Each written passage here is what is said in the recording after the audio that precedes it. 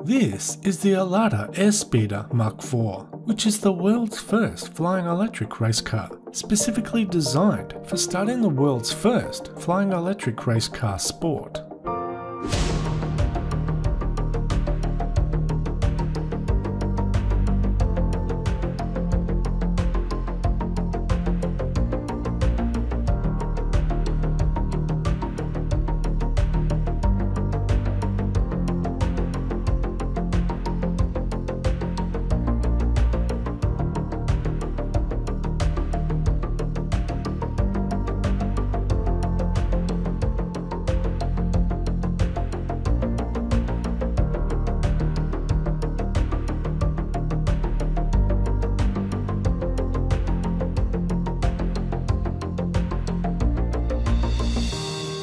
The Airspeeder MK4 is much more than a flying car that looks like a big drone. This is an F1 inspired flying race car, which is being developed for a new racing sport.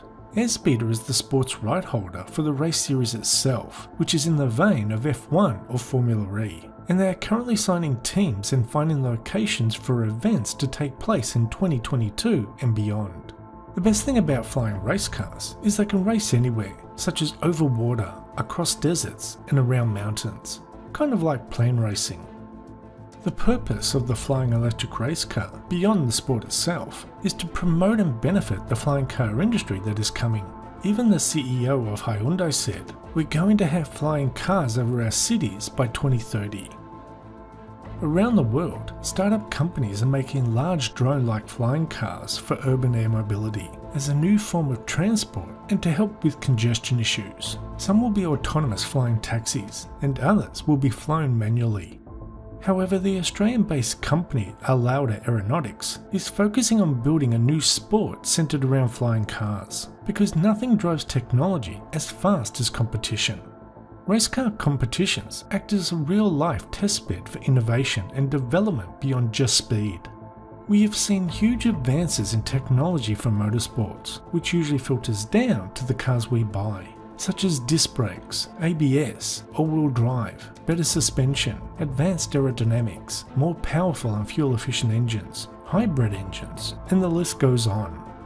So this is where flying electric race cars come in. With so many companies developing flying cars, the day will be coming where it will be normal to fly to work and not drive.